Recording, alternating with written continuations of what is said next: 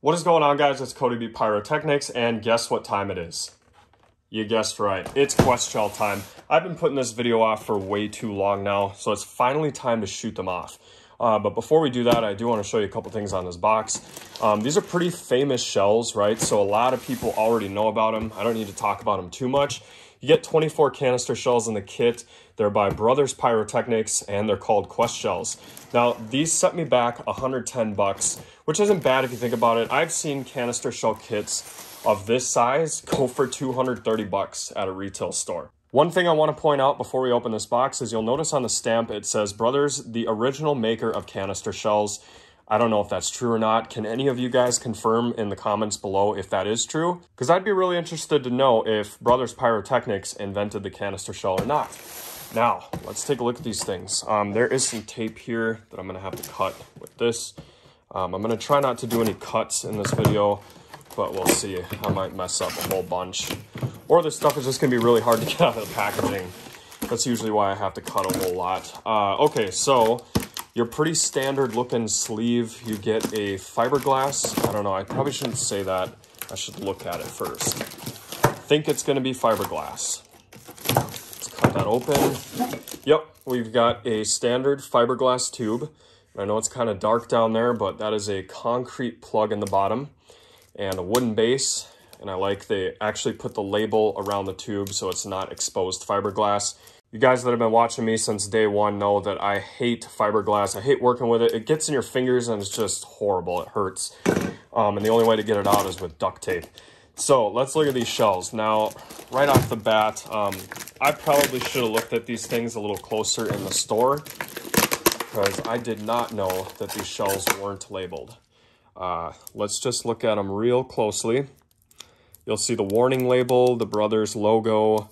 You get a plastic top on there, but no effect, which is a bummer because these are one of the most popular shell kits on the market. I know hundreds of you guys buy these things every year. I want to take a look under the wrap. No numbers or nothing.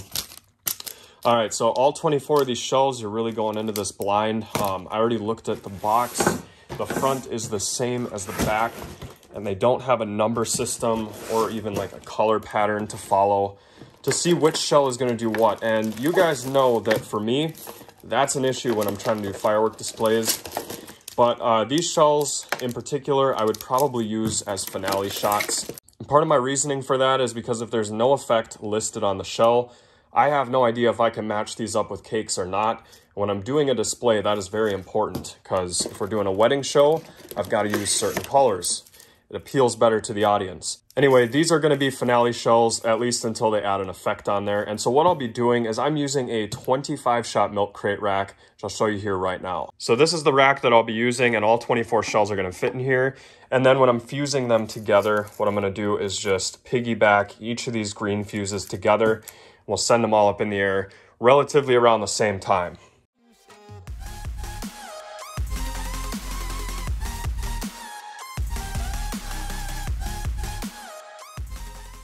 So I was going to zip tie all these fuses together, but now that I think about it, I think I'm just going to leave them all like this and then just kind of continually smack this rack with a torch.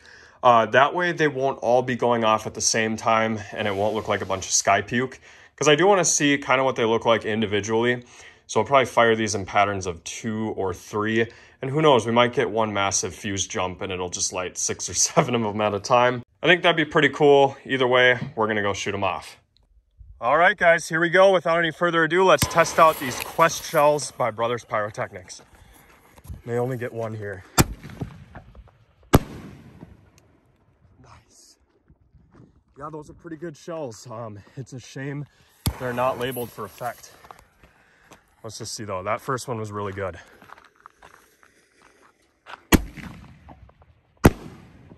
Wow. Yep.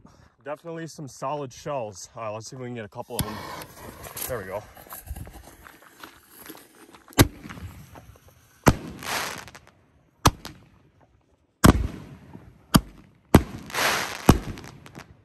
Unbelievable.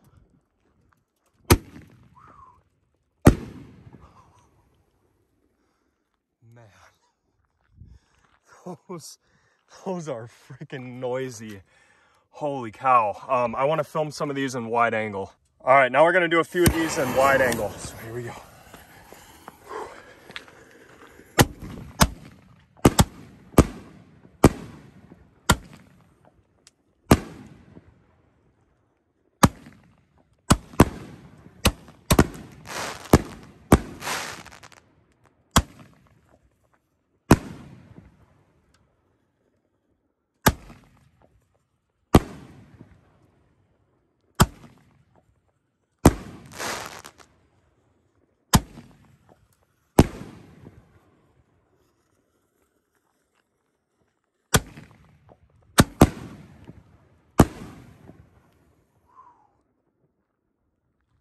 I tell you what, I don't think I have ever been this impressed with a Brothers Pyrotechnics shell.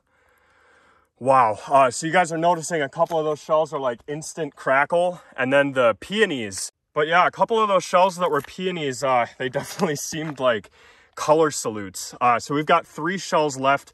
I'm going to film these in regular landscape. See if we can get all 3 of them.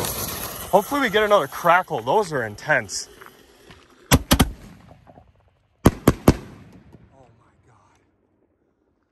Yeah, these shells, 10 out of 10. I highly, highly recommend them. I can't believe I haven't shot these on the channel before this.